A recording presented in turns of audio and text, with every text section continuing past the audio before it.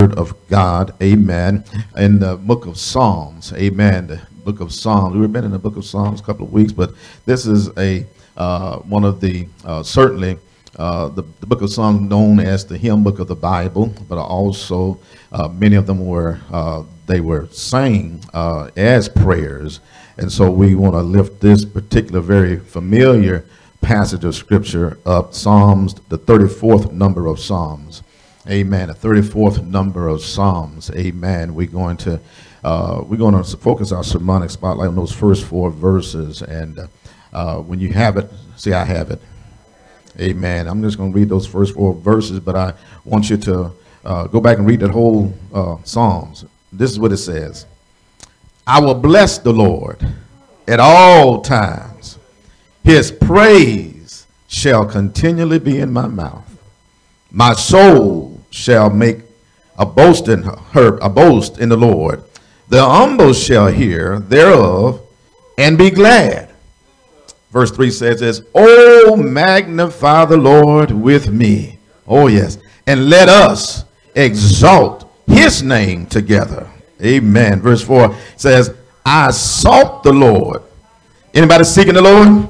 And he heard me, and he delivered me from all of my fears. Amen, amen, amen. I want to tag this text this morning. Tell God thank you anyway. Amen. You may be seated in the presence of Almighty God. Let the church say, tell God thank you anyway. My brothers and my sisters, the text is tailored to teachers and officer Christological outline. A story is told by a mother about her oldest son, who asked her if she, his mother, could do something for him. At the moment he made the request, his mother actually couldn't fulfill his request. So she told her son, his wide-eyed little 11-year-old boy, and looked at him and said, I would be happy, son, to do what you've asked me to do, but I can't do it right now. Upon hearing his mother's reply, he said, okay, mommy, and began to walk away. Then he turned back around and added, but thank you anyway. Oh, my brothers and my sisters, you see, his mother looked at him because she said, well, he's a mild-mannered young man. He's always been a nice child, but and she said, thank you anyway. It touched her heart. It said to her that he really appreciated his mother because he knew that whatever she could do for him, she would be willing to do it. With a smile, instantly, this mother's heart was warmed because of how her son looked upon her. I don't know, my brothers and my sisters, can we have that same attitude when the Lord doesn't grant our request immediately? Can somebody in this house say, thank you, Lord, anyway? There was a song out many years ago that sang, said, hallelujah, anyhow. Anybody got to thank you, Lord, anyway, even though things are not like I want, exactly like I wanted, just like I wanted. And yes, God, I know I'm asking some things, and just because you don't come right now, you know, he said he may not come when you want him, but he's always on time. And I don't know, my brothers and sisters, I'm not going to be before you very long this morning, but I just want to come this morning and lift up this word, this brief word talking about thank you, Lord, anyway. This is the Thanksgiving season, but my brothers and sisters, all throughout this year, we've gone through some troubles and we've gone through some trials. We've gone through, some have been sick, some have been shut in, we've lost loved ones, but I want to know, is there anybody in the house who can say thank you, Lord, anyway? Thank you, even though I lost a loved one. Thank you, even though I lost a job. Thank you, even though I had COVID. Some of us had COVID, didn't even know we had it. Thank you, Lord, anyway. Thank you, God, for all that you've done. You know, I'm in Bible territory when I talk like this. For 1 Thessalonians, the 5th chapter, verse 18 says that Paul says, in everything give thanks, for this is the will of God in Christ Jesus. Now I want to make sure you understand. He didn't say that you're going to say in because of everything, but he said in everything. You see, there's some things that happen. I'm not thankful for it happening, but I'm thankful in it. Are y'all hearing me this morning? In that situation, in that bad circumstance, I'm thankful because God has been faithful. Does anybody know God has been faithful? I'm going to say thank you. David said in our text in Psalms, I will bless the Lord at all times. His praise shall continually be in my mouth. I don't know about you, my brothers and sisters, but I love this psalm, especially because of what David was going through when he wrote it. Can I teach it before I preach it? You understand that this particular Psalms was written while David was going through something.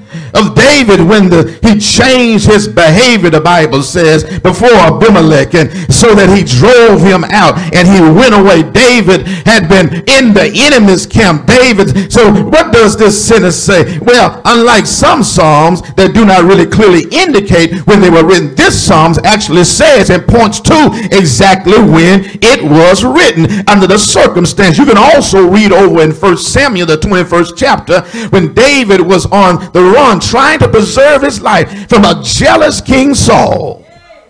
When he entered the story, we read that David was desperate for food. He was desperate for protection. So he went to a place called Nob. Read your Bible.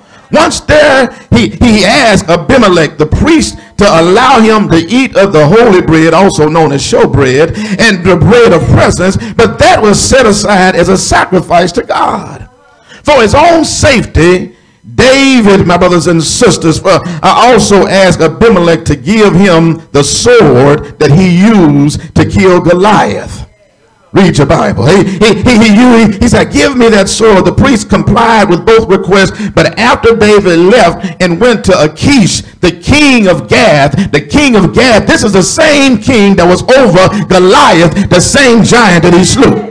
So here he was going into the enemy's camp, and he was recognized. The king recognized, and he revered this warrior, which was terrified David. It terrified David to conceal his identity when he found out that they knew exactly who he was.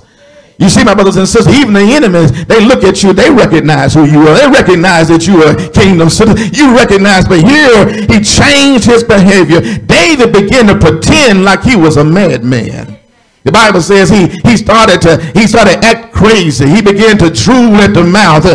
This man who God had promised to be the king someday, he was relegated to the wilderness, living in and out of caves. He was drooling. This same David, the Bible said David was a man after God's own.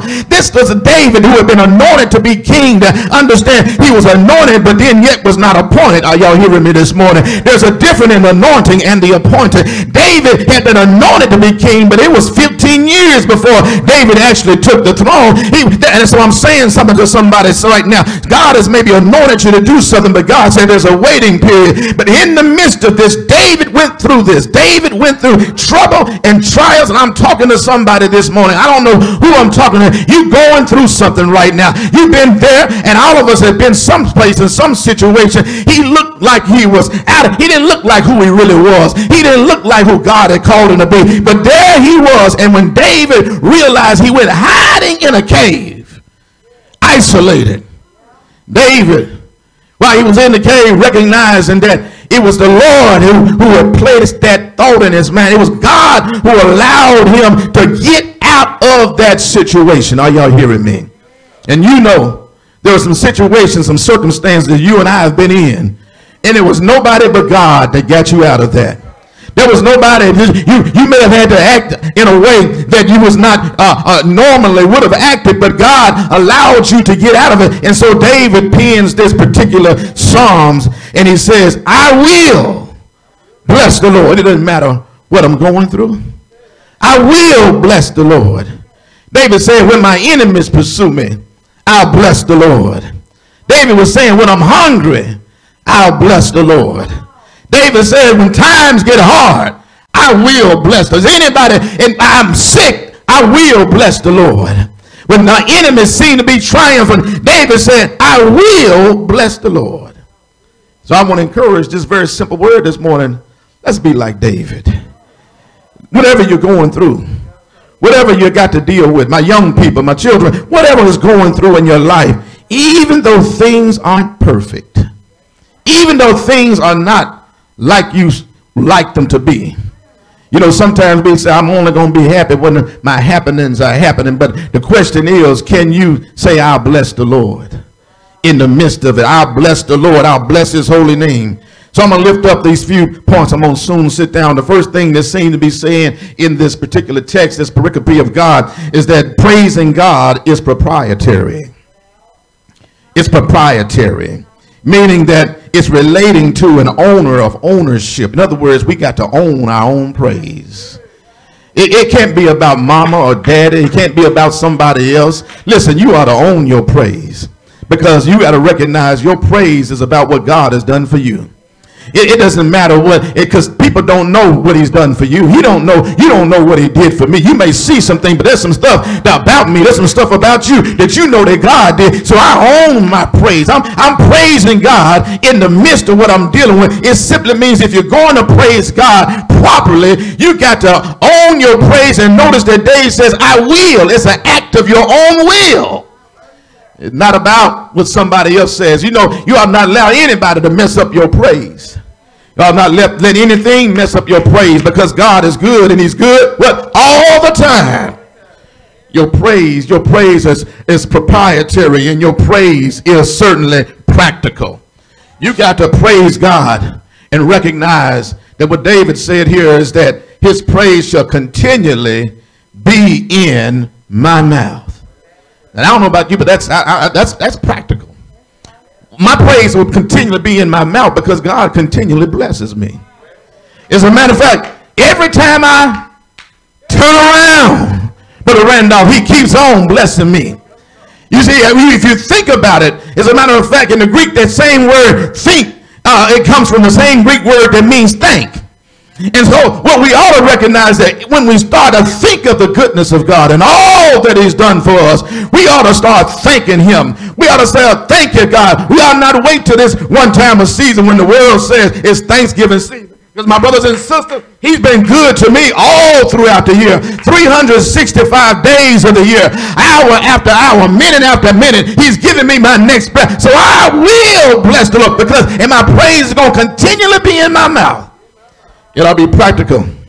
It ought to be practical, because I'm reminded over in the book of Acts, you read about how when Paul and Silas prayed, they were locked in, the Bible says, in an inner prison. That's the place where you couldn't get out. It was like solitary confinement. They were in the inner prison, but the Bible says a praise party broke out in the middle of the prison. Can you imagine being locked away?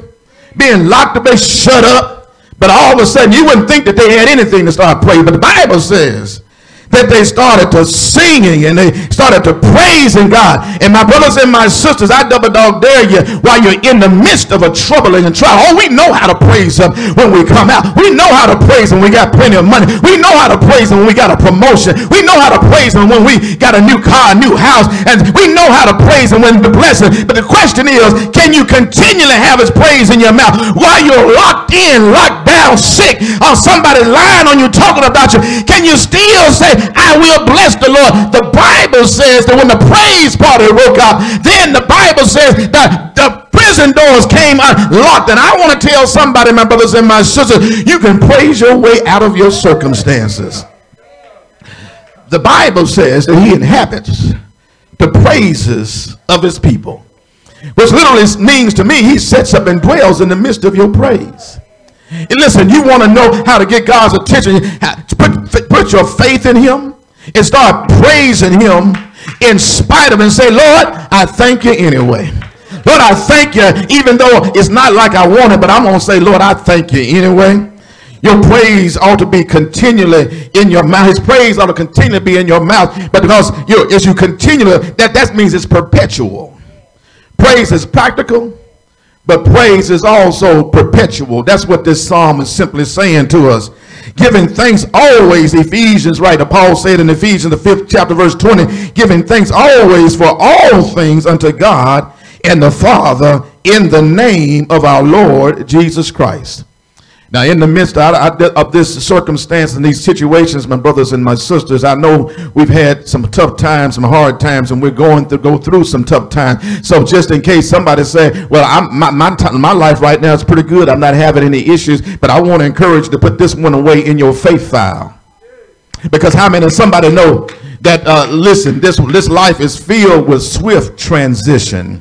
Not on earth been moved. In other words, there's someone that said it like this: storms, when troubles and trials are indigenous to this planet.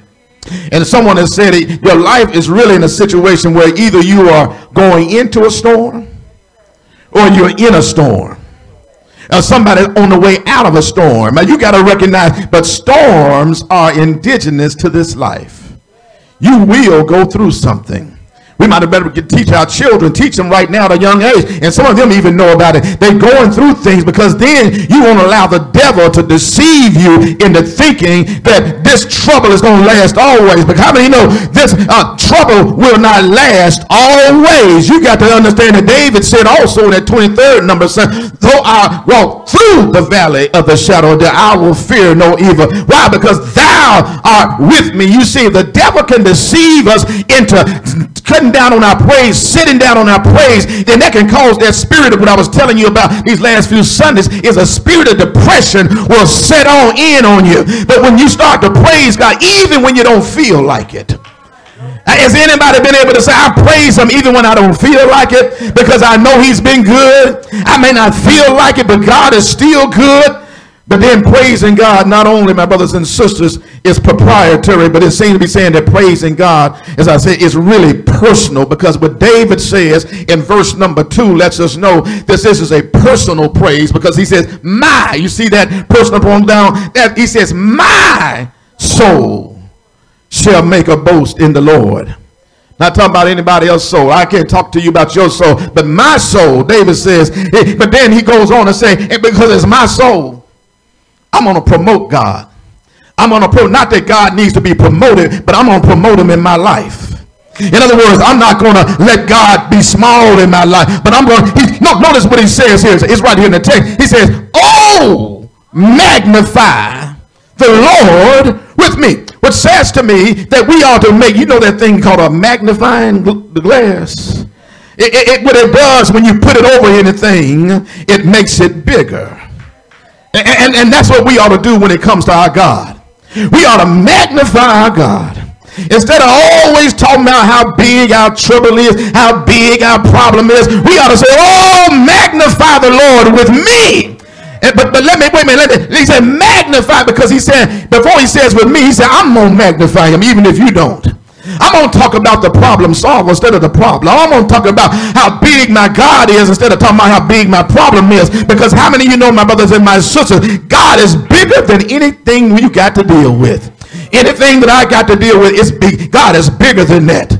And so we ought to promote God in our lives, and then we ought to make it a public proclamation of praise, because that's what he says here when he says, oh, magnify the Lord with me. Now he's asking others, come on and get with me. I'm praising God. I'm promoting God. I'm going to give him the praise. And so I'm not going to pump you, but I'm going to remind you that you ought to give him the praise too, because you got something to praise God about. You got something to rejoice about. When you think back in your faith file, as a matter of fact, if nothing else, you ought to praise him for you being here right now. Because you know there was some right now who would love to be in your spot. There was somebody here that's not here right now. There's someone who's sleeping. But we thank God you are here living and breathing and got another chance to give God the praise. So let us exalt his name together. This is a Thanksgiving season, and we are inviting the afflicted and the helpless. Yes, those who are going through circumstances and situations. We're about to give out some Thanksgiving meals, but how many know that we're not giving out just one meal? Because when we give out that meal, the meal is going to be gone within a matter of probably minutes. But then it's not just what you do, but it's how you do it. You see, when you take a meal to somebody And you say, my brother and my sisters, I want to I want to introduce you to my Lord and Savior Jesus Christ. I want to know, do you know the same God that I know? Because even in the midst of what you're going through, you may be homeless, you may be sickness, you may not have food in your house. I don't know what you're going through, but I want to introduce you to the Lord and Savior that I know, because even when I'm going through, when I'm sad, he makes me glad. You see, when he'll make you run, ain't nobody chasing you. He'll make you cry, ain't nothing sad. I recognize that the joy of the Lord is my strength. And so we'll be like David. He was invited in his distress, his comrades. He was inviting those around him. Come on, bless the Lord with me. His two desires that David moved him to initiate the worship service in that cave of Adullam. First, he longed to experience the power of lifting up the great name of the Lord and worshiping him with others in addition to the private worship. He wanted to celebrate his God with somebody else. You know, if you're enjoying something, if you're enjoying the worship, if you're enjoying the praise, you ought to want somebody else. Don't be selfish about your praise. Don't be selfish about how good it makes you feel when you clap your hands, when you stump your feet, when you pray to God, when you lift up holy hands, and it gives a good feeling over you. But then also it blesses you, because as you are blessing God, he's blessing you right back. And you ought to want to share that with somebody else. David, he longed to experience this power of lifting others lifting the Lord up. But secondly, he wanted his dejected friends to know that God could do for them what he had done for him. Are y'all hearing me this morning? You ought to let somebody say, listen, it's not just about me. God will do the same thing for you. Whatever you're looking at me and you saying, well, listen, he's the same God. Same God that blessed me, he'll bless you, my brother and my sister. He is no respecter of persons. Aren't you thankful that God is not respecter of persons? It don't matter if you're in the boardroom, you're the ghettos, or you're in the ghetmos. It doesn't matter what race, color, creed you are. It don't matter what side of the tracks you came from. It doesn't matter. We're all precious in God's sight. God is concerned about the least, the lost, and the left out. He's concerned about the presidents and the CEOs, but he's concerned about those who are outdoors. God's concerned about everybody. He's concerned about those who are disabled. He's concerned about those who don't have physical sight. He's concerned about those who've been blinded by Satan. He's concerned about every color, race, and creed in this world. And my brothers and my sisters, no wonder David said, I sought the Lord and he heard me, because David remembered how he was down, how he had been relegated to running from a King Saul. And so praising God is providential. And that's what he's saying here, my brothers and my sisters. It's a providential praise that I lift up to God, because I sought the, is anybody in this house say, I sought the Lord and I know what he can do for you, because he did it for me. David said, I was this man in the text. He said, I sought the Lord. He heard me. Now, old patriarchs and matriarchs of old say it like this: I love the Lord. He heard my cry and he pitied every groan.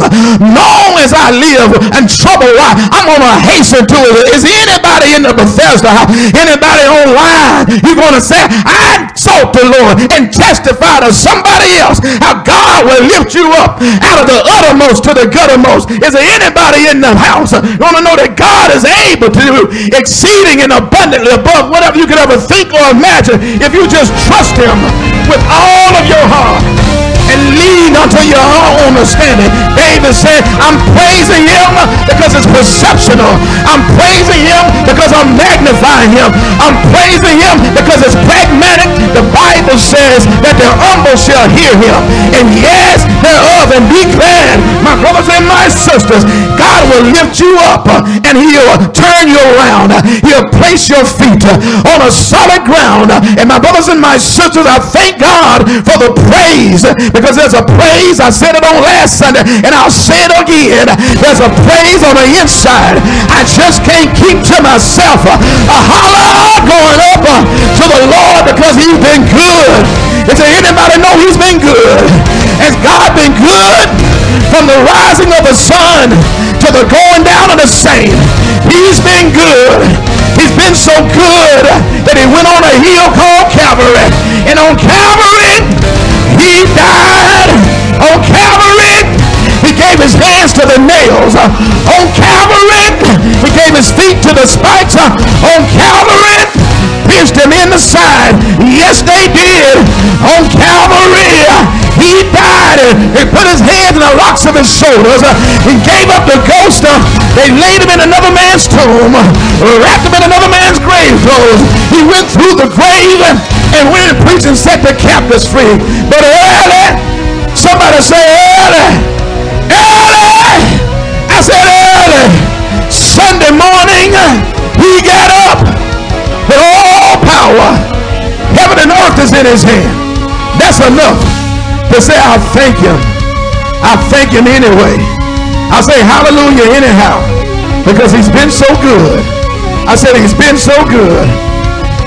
Come on, give God a hand clap of praise. God has been good.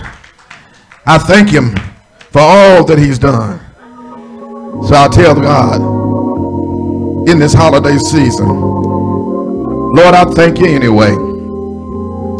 No, things aren't always like I want them. And listen, that's a word for us. We ought to teach our children that. You know, sometimes I had this discussion. Matter of fact, me and Brother Al was talking. I said, we'd like to be really good, and our children listen to it. We'd like to do good things for our children, and we want to bless them. But sometimes it's good to say no. Sometimes it's good to say, I know our children, they don't want to hear this. You know, no, I'm not going to do that. No. Because they need to understand, like this little boy said that I said, thank you anyway. It's all right to tell your children, teach them. You know, you're going to bless them. You're going to bless them. But you got to teach them sometime. I'm going to say no. Because God tells us no sometimes. It is not reality to teach our children that they just going to get everything they want every time they want it. Just because they know that you're good. It teaches them really to be ungrateful. And so we're responsible for what we teach our children. Because we ought to say, teach them to say thank you and I'm grateful for what you already have done. So even if God don't answer our prayers in an affirmative and say what we want and do what we want, we ought to still tell him thank you. You brought us from a mighty long way. You saved my soul. You died on the cross for me. And at least I ought to say thank you. Your parents, you mothers, you birthed those children. Fathers, you're taking care of those sons and daughters. Grandparents, you've been good to your grandchildren. It's okay to say no sometimes. And then teach them to still say thank you anyway. Amen. Is that all right? Come on, give God a hand clap of praise this morning. God has been good to us. Come on and stand to your feet. Maybe somebody here this morning, or somebody join us online, somebody who may be watching even at a later time or date. We want to offer Christ to you. We want you to know that you can receive Jesus Christ as your Lord and Savior. In the midst of a pandemic, even when things are not just like you want them to be, that you ought to still tell the Lord thank you, because he's been good to you.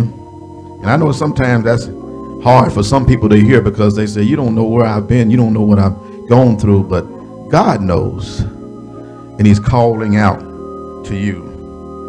So we extend this invitation this morning. If you don't know Jesus as your Lord and Savior, we offer him to you this morning. He's calling out to you. He's calling out to you for salvation first.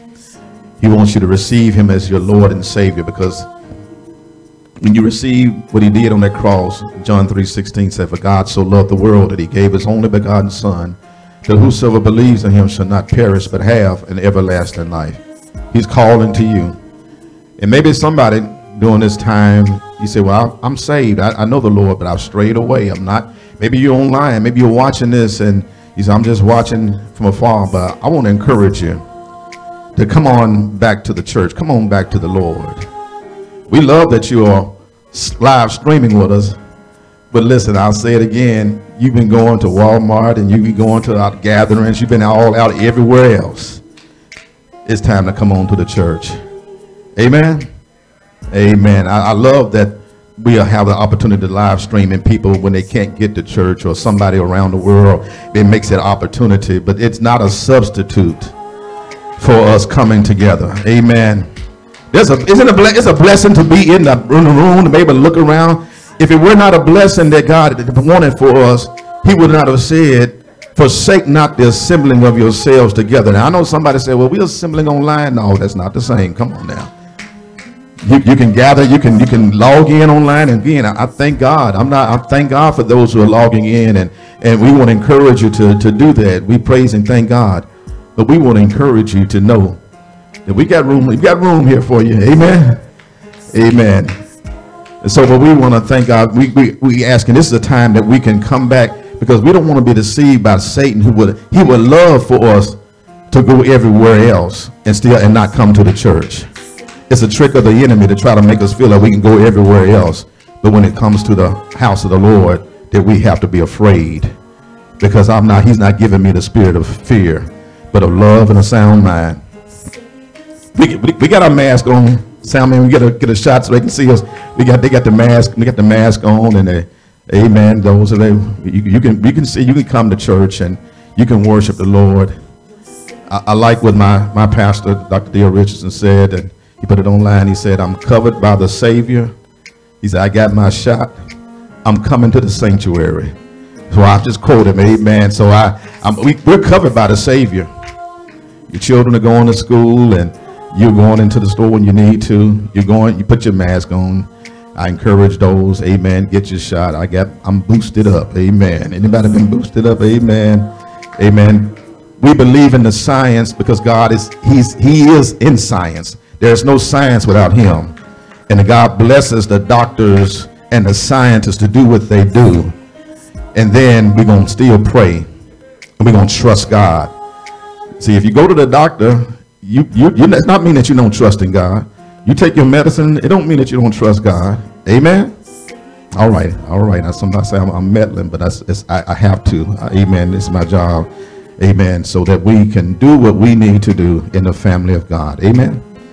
Amen. As we get ready to, amen, give, we want to give, and we want to encourage you to give online as well as those who are in the house. We got 3 or 4 different kinds of ways you can give. You can give through Cash App and Givelify. You can give in person. Amen. Amen. You can come, and certainly you can also mail it in. All you got to do is just utilize those opportunities that God has prescribed for you to be able to give. We want you to know that you can give. And certainly, so as we stand all over the building, lift up everyone standing. Luke 6:30, our given scripture, the word of the Lord says, give, and it shall be given to you.